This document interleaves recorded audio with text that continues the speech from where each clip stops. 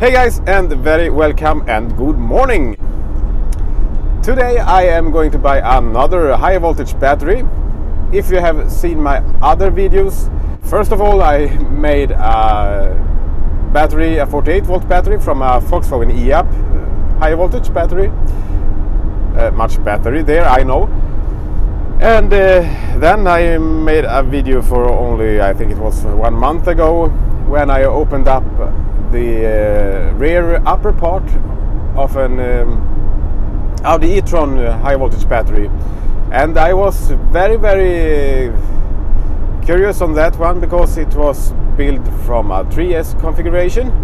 So my plan was to have my inverters to run at a 15S configuration with 60 volts, but that was not possible because grow-out inverters only run up to 58.4, I think it was. So I have now decided to go on with look at the sun here. Isn't that amazing? It's a beautiful morning here in Sweden. It is a battery to an Id3 Volkswagen 2021, so it's a pretty new battery there. And I am going to pick this up from a junkyard, so hopefully everything will just go fine, and I will try to make some kind of BMS to this high voltage battery. It is a 108 cell configuration in this one, so we are almost up to 450 volts when it's fully charged. So you don't want to drop anything on that one or touch the wrong cables there. So enough talking, let's drive. And as always, very welcome.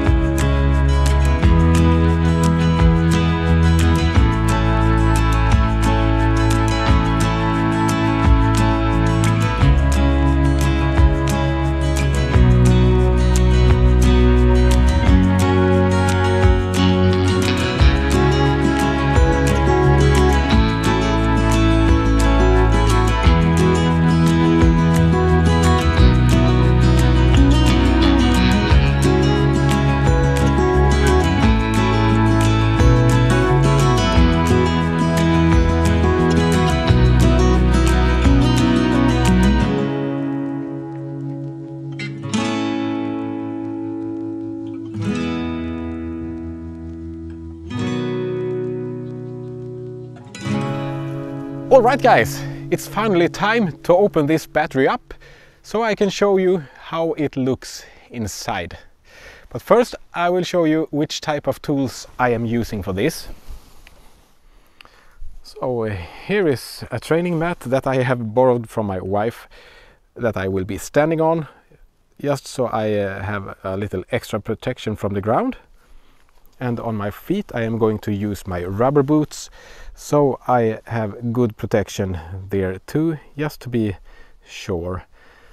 And I will of course have my arc helmet on and arc gloves and some rubber gloves inside of those, just to prevent any sweat or something like that to penetrate my leather gloves here. And yeah, this is just normal gloves to protect my hands from dirt and stuff.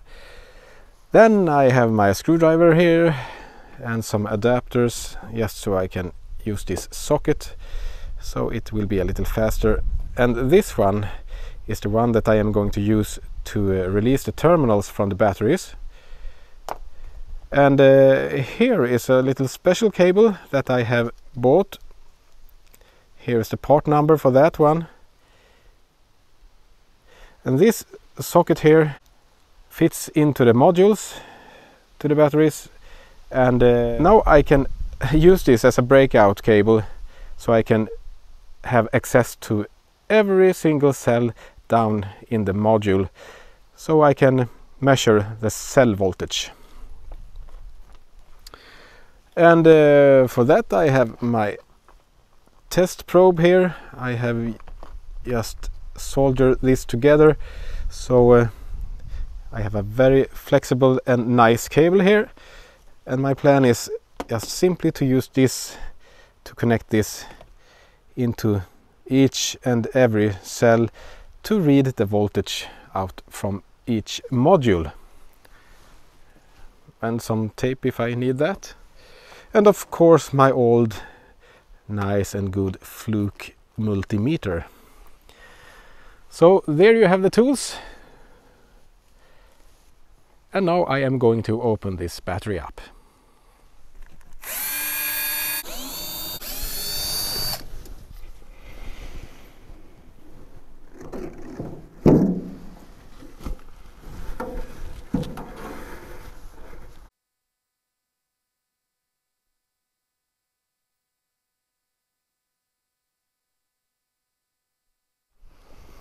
Alright guys, here it is, and as you can see we have 9 modules here. Let me bring the camera so you will have a close-up on it. We have 1, 2, 3, 4, 5, 6, 7, 8, 9 modules, and each modules are made up from a 12S configuration. So we will have around 44 volts on each of those modules, and they are connected in series.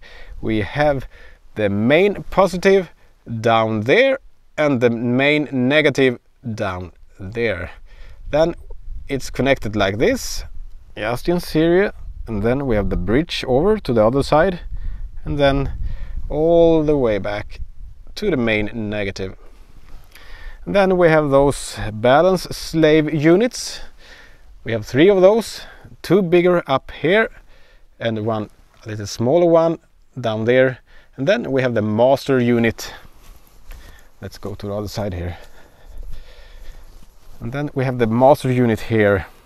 So this will talk to the car and of course to the rest of the battery.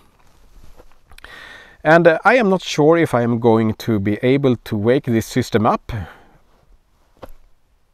I don't think so, to be honest, but I will figure something out in the future and see.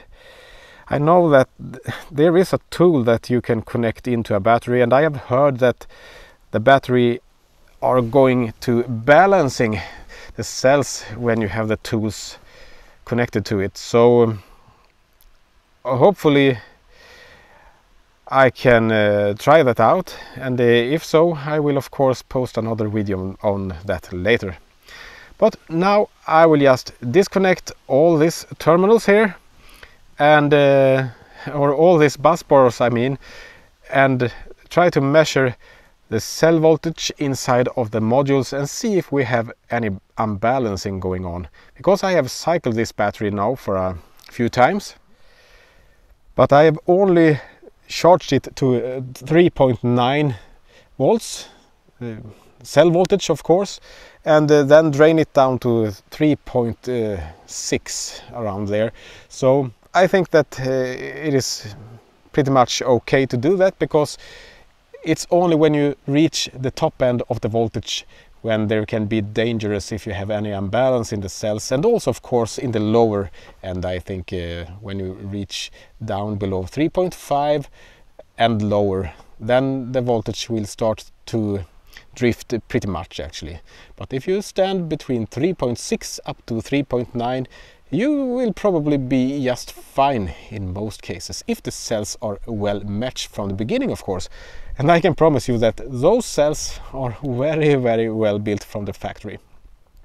But of course some cells can be damaged, and then you will have imbalance in those modules. So just let's remove all the bus bars so we are down to 44 volts. Then I will connect my little special tool here into the module and see if I can measure all the cells. So we start with the very first one here, and then just go up to the last one that actually will be in the second connector here, because I have only a connector for 10S, so I had to add that extra one. All right, let's start this up. And my wife is also going to help me here. If something is going really wrong, she is going to push me away with this one. So she is going to be behind the camera all the time here.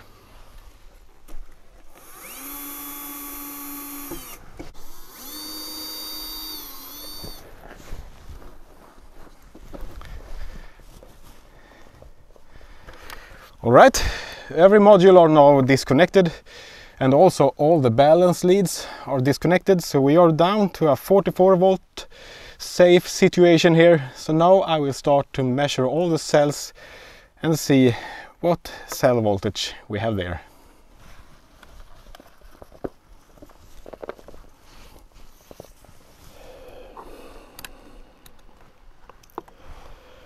Alright, module 1.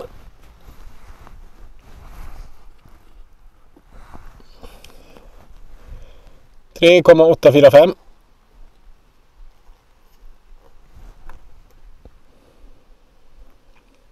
3,850. 3,846. 3,848. 3,848. 3,848. 3,849.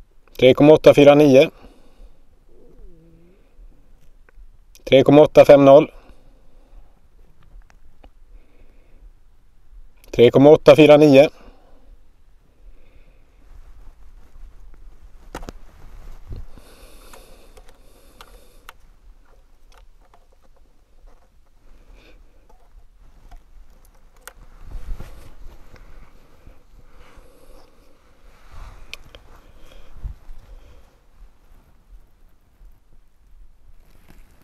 3,847.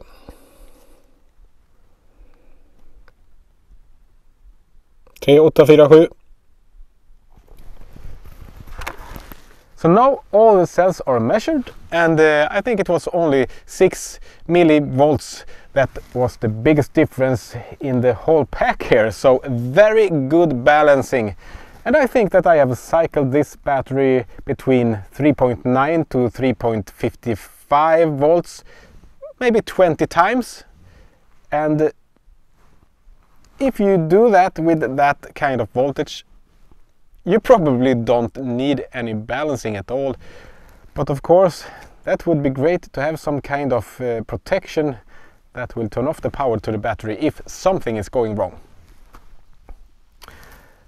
But however, I don't have that right now. I have to figure something out. So what I have to do now is to connect all the balance leads here, and then connect all the bus bars, and finally screw everything together again. So let's do that.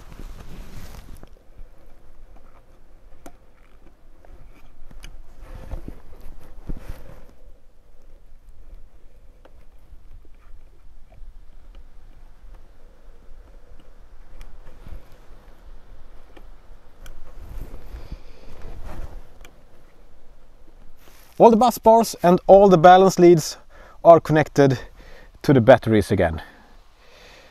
And I will just show you where I connected my inverter. So I simply drilled a hole inside to the battery here, and of course made it waterproofed, so I don't have any moisture or stuff inside of the battery. And then I simply connected my inverter to the main negative on this point here, and we have the main positive on this point just there. And as you probably understand, the best thing would of course be to have it connected to this main output here and have this battery working like it is fitted to a car, but that's not possible. Not yet anyway. And to be honest, I don't think that's possible even in the future. I will see what my tool can do, but probably no protection, just checking, and hopefully the battery will start to balancing the cells. But I don't think that there is any chance to have any use to those terminals here, sadly. However, it's a great battery, but it's also very dangerous, of course. So now I just will screw on the lid here.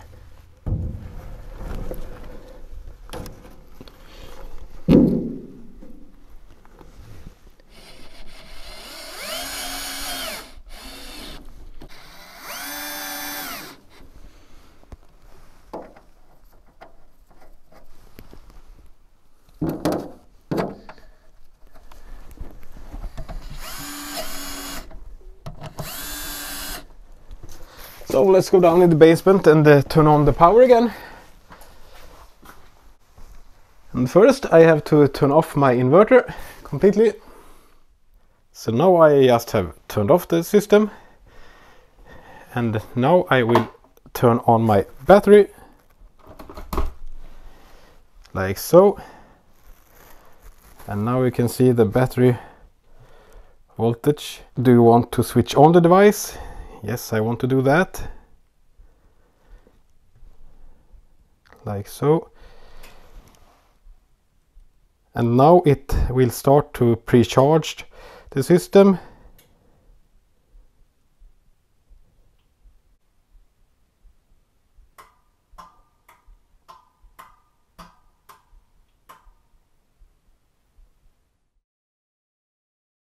We are pulling 0.7 amps at the moment.